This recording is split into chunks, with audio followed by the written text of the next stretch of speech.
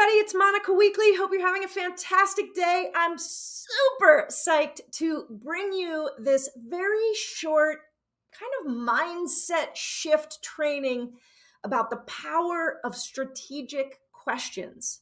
And I say mindset training because I can't teach you, nobody can teach you every single question that you need to ask, because we're having live interactions with sellers and buyers and potential sellers and buyers. So the idea of this training today is really just to give you a mindset shift about how you're showing up in your client interactions. P.S. This is really cool in every aspect of your life too. I have found that my personal relationships are way better when I'm in question mode, coming from curiosity instead of telling, selling, using words like you should. I want us all to agree today, we are never going to say you should again. We're not going to should on anybody, okay? We're going to quit that.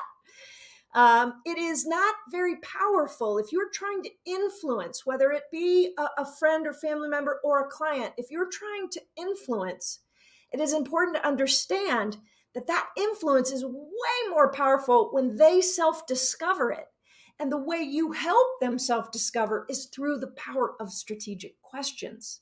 And look, not all of us are going to be great at questions right out of the gate. I'm going to be here to tell you the only reason I'm teaching this class is because I was horrible. I mean, absolutely horrible at it. In fact, at a coaching retreat, my coach called me out in front of the entire group because all I wanted to do was respond with answers and tell. And I was trying to be a coach. And that's just no way to affect change in people and to influence people. So my hope for you today is that at the end of this short training, that you will simply walk away with just a different frame of mind. Now, we have to be super aware of this before we enter into a conversation, because our default is just to give answers. We think that's how we impress people. That's how we show our knowledge. Look, we were raised as kids never to question anybody, weren't we?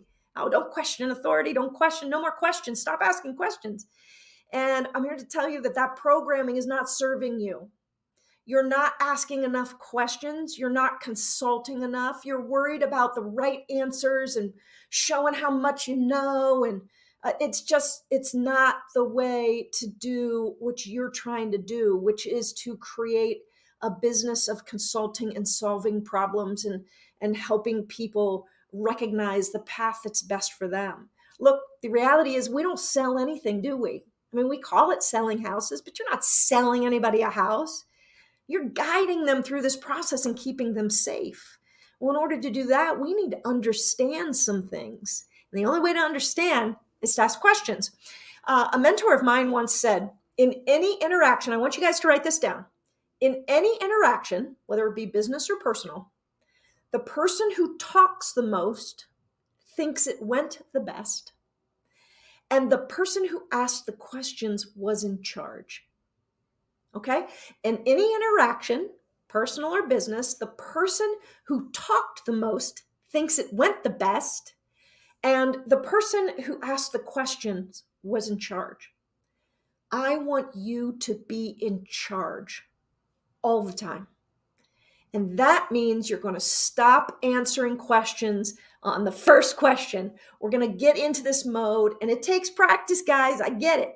We get into this mode of asking a clarifying question every single time you're asked a question. That's going to take some practice, trust me. I want to give you a story that I think will drive this point home a little bit. I have a friend, her name's Mitzi, and she tells a story of being in an elevator, a really tall building, an elevator at some event. And she got up in the elevator up high, and a gentleman was on the elevator already. And she said hello, and they began a conversation, and she just asked him questions.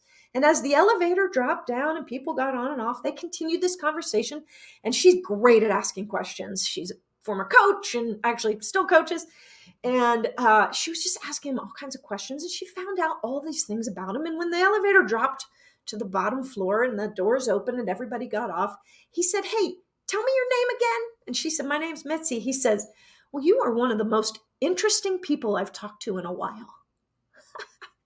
She didn't say anything about herself. All she did was ask him questions, and his perception of her was how interesting she was. Yes, you know this to be true, and yet we still want to just dump all over people, all of our information. And some of us are even nervous about going on appointments because we don't know what to say. What if they ask us something we don't know? All those things. Well, I'm here to kind of relieve that a little bit today.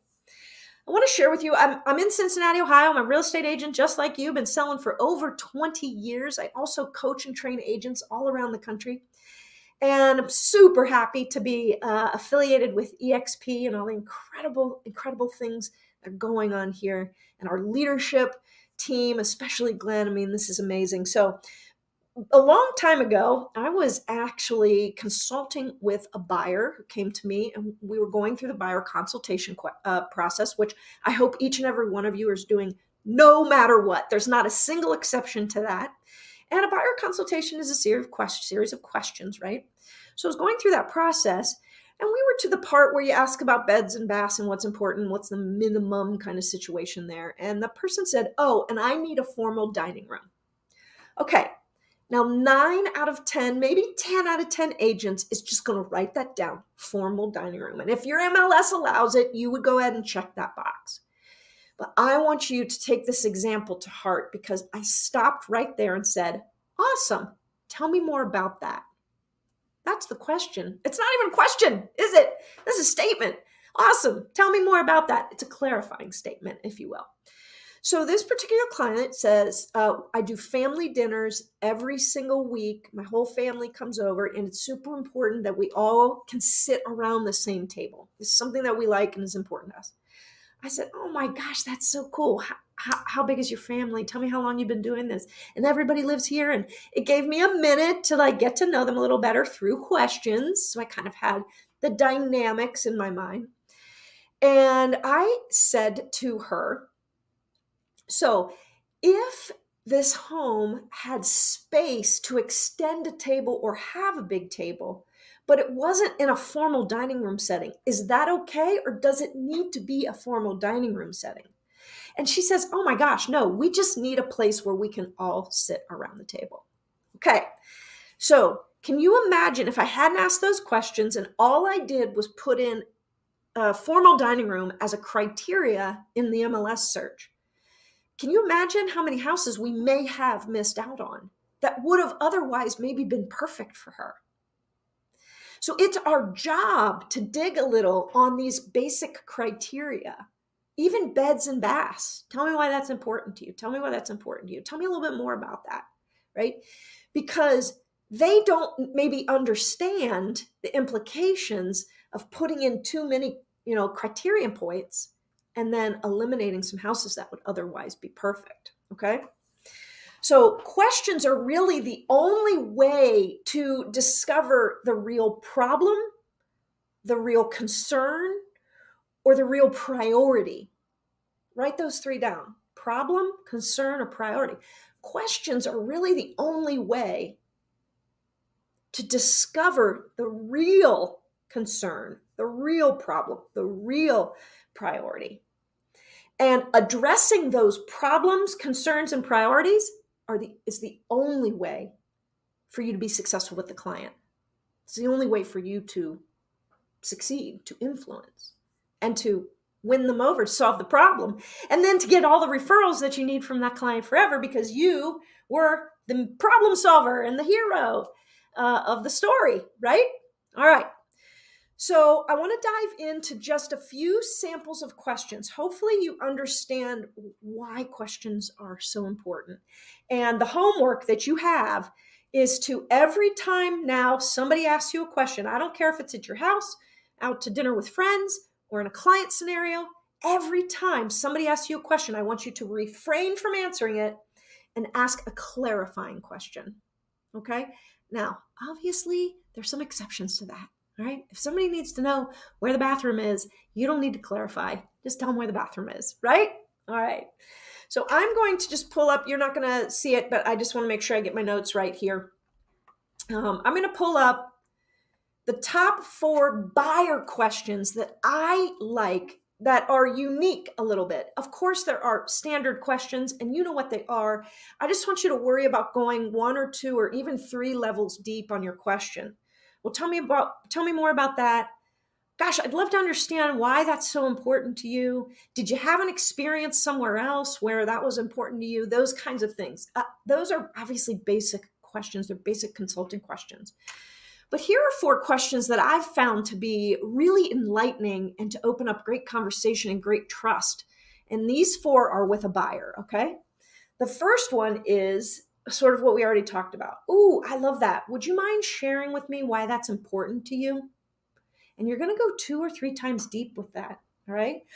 They tell you something they want or something they hope for. Oh my gosh, I love that. Tell me, would you mind sharing why that's important to you? Okay? Now, this next one is one of my favorite all-time buyer questions. It actually works for sellers too. And that is this: how do you make decisions? Tell me, Mr. and Mrs. Buyer, individually, how do each of you make decisions? And I'll usually prompt them with, are you a gut feel kind of gal? Or are you an analyzer? Are we going to have to put spreadsheets together for you and have square footage analysis?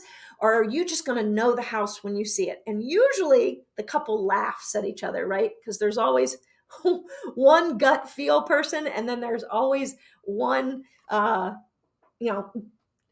analyzer, got to put the spreadsheet together.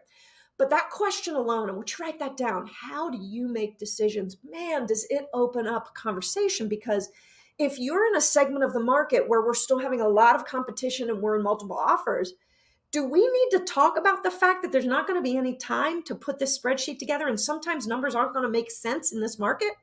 Yes, we're going to need to have that conversation up front. Super important in setting expectations. And that's part of what asking the right questions are, is so that you can understand where they're coming from, so that you can massage that information and set the expectation. And we as agents just aren't doing a good job of this. We take things so literal, and beds and baths and square footage, and I want to see this house, and okay, I'll meet you, and that's it. And then we wonder why our lives are so difficult in the middle of the deal. We didn't establish ourselves as a leader. We didn't establish a process. We didn't care to dive deeper into their concerns, problems, etc., right? So really important. So number 3, my favorite buyer question is, if we were to find a house that was otherwise perfect, but it didn't have X, like whatever they're talking about, it didn't have a fenced-in yard, would you still buy it? Oh, yeah. That is a way that you can eliminate putting that criteria into the MLS, which then, of course, casts a bigger net. I want as little information in the MLS as possible for their search, so that the net that we cast is bigger and that they have more to say no to. If you put in beds, baths, price point, has to have a flat backyard with a fence yard, and it must have a this basement and this, you're really going to eliminate a lot of things that we know they probably would buy anyway. So the question is, if we were to find the perfect house that was otherwise perfect, but didn't have that fenced yard or that finished basement, would you still be willing to look at it? 9 times out of 10, it's, yeah, we could always finish the basement. If it had everything else, yeah, sure, we could finish the basement. Oh yeah, if it had everything else, sure, we could add a garage out back. Whatever, okay? Really important to clarify that. Now, the 4th question for the buyers that I love is, on a scale of 1 to 10, how motivated are you to buy a home in the next 60 days? 10 is, I have to buy a home. There is no option. I must buy a home in the next 60 days. That's a 10. All right. I love, on a scale of 1 to 10 questions. I ask them all the time. They're they actually prompt nice discussions, because you can clarify the number. So on a scale of 1 to 10, how motivated are you to buy a home in the next 60 days? 10 mean you have to, there is no option. And listen to what they say. They'll say, oh, probably an 8. I mean, we really want to, but we don't have to. Okay, great. What would prevent you from buying a home? What would happen where that wouldn't happen? And also you can make sure both parties, if there are two decision makers, are on the same page. I can't tell you how many times I ask them to actually hold up the numbers behind their back, and so that they both show them at the same time. And, one partner is a 3 and the other one's a 9. And we need to have that discussion right now. And sometimes I'll just send them off to have that discussion that night. Hey guys, we got to both be on the same page. As you can imagine, this process will be a little difficult if one partner is not on board, which I totally respect, full respect on that, right? Okay, so those are the 4 buyer questions. Would you mind sharing with me why that's important? How do you make decisions? If we were to find a house that was otherwise perfect but didn't have X, would you still be willing to buy it? And on a scale of 1 to 10, how motivated are you to make a move in the next 60 days? See, I have a standard in my business right now is we're not working with buyers that aren't an 8, 9, or 10. We're just not. It's too difficult. So you have to have standards in your business, and these questions help to reveal whether the client is right for your business. Okay? Make sense? All right. Now let's talk about the top 4 seller questions. Top 4 seller questions. These are good. I like these. All right. Here's another scale of 1 to 10 question. Number 1, on a scale of 1 to 10, 10 being HGTV perfect or Architectural Digest perfect, how would you rate your home? Then listen, because and this is generally a pre-qualification question. This isn't being asked at the kitchen table. This is being asked as you're doing your research, getting ready to come over to the appointment. On a scale of 1 to 10, 10 being HGTV perfect, how would you rate your home? Now, what the seller is going to sit there and tell you is everything that they think is wrong with the house. And this is going to become so valuable because you're going to reference that list that they said, not you. All right. There's a follow-up question, which is, what would it take to make it a 10? And they're also going to describe everything that they think that is less than or subpar. Really powerful question. You must be asking this question as a pre-qualification to the meeting. Okay. Number 2, how honest would you like me to be with you through this process? Yeah, sounds weird, right? How honest would you like me to be with you through this process? Now, we all know they're going to say, oh my gosh, we want you to be totally honest. They're going to laugh and there'll be some kind of joke around this, and it's fine. It'll break the ice a little bit. But I always ask this question because I want to reference back to their answer. Hey, earlier you mentioned that you really wanted me to be fully honest with you. Would you mind if I was honest with you about something that we're talking about? Okay. You're just getting permission to be honest. And that's really important. All right. Number 3, what is it, if anything, about moving stresses you out the most? All right. This is where you're going to separate yourself from other agents that are just doing the tactile motions, right? This is where you become a human being. And this is where you can take extra care of your clients. And this is where you can stand out. And that human being aspect of real estate is what makes the difference, doesn't it? And I bet most everybody watching this wants to show up that authentically and that organically, and that you understand that being a human being first, realtor second, is what actually makes for a great business. That's what makes for a great business. So what, if anything, about moving stresses you out the most? And just listen to them and listen to each of them and ask clarifying questions. Oh, really? Tell me about that. Sounds like maybe you had an experience with that last time. Have you had that experience before? Or sounds like that's coming from a story, or, sounds like there's a story there, or whatever, right? Okay.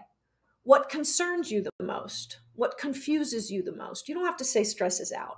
What, if anything, stresses you out, concerns you, or confuses you the most about this idea of a move? And you're going to find out all their little vulnerable spots, and you're going to be able to take care of that or watch out for that. Okay? Very important. The 4th seller question that I love to ask is, on a scale of 1 to 10, how motivated are you to sell your home? Here, we gotta know motivation again. All right. 10 being, I have to sell this home, I have no option. So it's the same as the buyer question, but scale of 1 to 10, 10 being, we must sell. How motivated are you to sell? Gotta ask these questions. And guys, there's probably 50, 100 other questions like this. These questions are meant to get your brain like thinking like this a little differently. Look for these opportunities to ask clarifying questions or come from curiosity. That's really what we're doing. When you can solve their problem, you will earn the business. But you can't solve the problem unless you understand 3 levels deep what the problem is.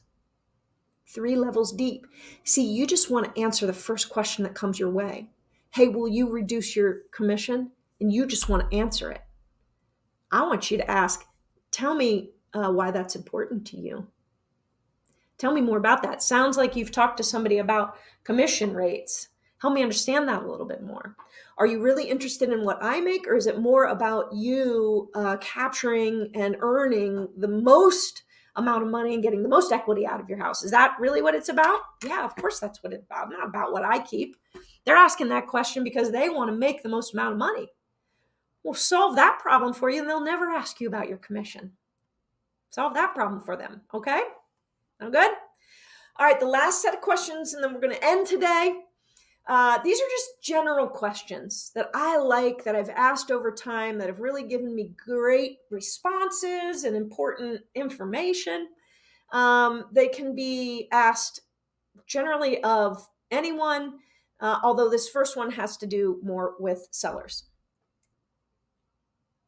The first question is, all right, guys, you're at the kitchen table. Let's say they're downsizing, right?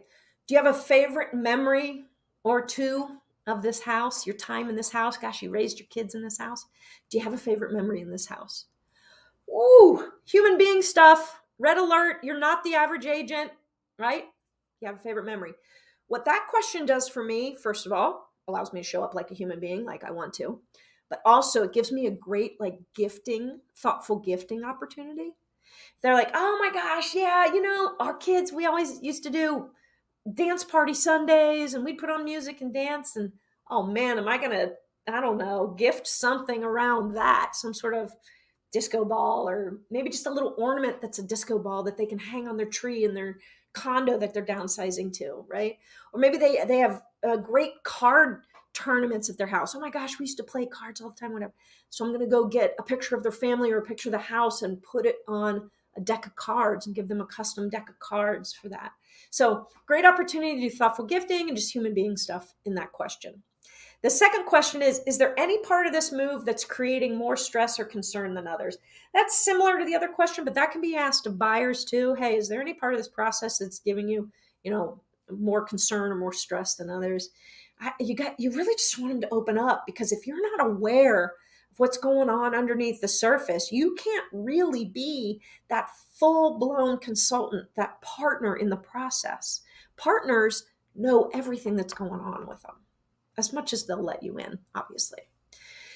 Okay, the third question, I love this question. How does somebody win with you, or how does somebody lose with you? I love asking my clients this. Hey, I really appreciate this opportunity. I love your house. Your house is amazing. I would be honored to help you get this house sold. Before we make a decision, I'd like to know from you, how does somebody win with you? What does that look like? And contrary to that, how does somebody lose with you? When you can understand that about somebody, does it help navigate the process a little bit? Yes, because you know what's sensitive to them. What might be important to me is not important to somebody else. And what causes you to lose with me might not cause you to lose with somebody else. You've got to understand this. You're serving them at the highest level in a big, giant investment. This is important. Our work is important. All right. So I want us to show up not as order takers. I want us to show up as like the best doctor you've ever had, the best attorney you've ever had. And what doctors and attorneys do best is ask great questions and consult and come from curiosity and understand 3 levels deep. Okay. The fourth question, the last question today is this is a good one, guys. You're going to want to write this down. What makes this experience a 10 out of 10 for you? What makes this, we're all done, everything's good. What makes this experience a 10 out of 10? Let them talk, all right? And then I want you to say something to the effect of this. Is it okay if I check in with you throughout the process to make sure I'm hitting that 10? And if I'm able to hit that number along the way, would you be excited about referring me to your friends and family? What? How good is that? All right, let me ask it again. Hey, what makes this experience a 10 out of 10 for you? Let me know. How do we knock it out of the park for you? Let them talk. All right, great. Is it okay with you if I periodically check in with you throughout the process? And if I'm able to hit a 10 all along the way, would you be excited about referring me to your friends and family? You're going to get a confirmation from them. And that's where an obligation becomes concrete. Now they're obligated to. They said they would. And as long as you deliver on your 10 out of 10, you will find yourself accruing referrals very easily. Imagine hitting a 10 out of 10 for 10, 20, 30, 40, 50 homes that you sell in a year. And you have that discussion with each of them. That's good for a referral, 2, 3, 4 perhaps, right? More maybe. Okay, that is the power of strategic questions. Are you thinking differently? Are you looking back on how you interact with sellers and buyers and saying, oh, I think I talk too much. I'm not asking clarifying questions. I'm not showing up like a consultant. I don't really understand what's going on underneath the surface with my clients. I'm just doing the job, right? I hope you got that out of today. If you ever want to ask any other questions, you can always reach out to me on Workplace or I'm on Facebook, and happy to help anytime. Thank you so much.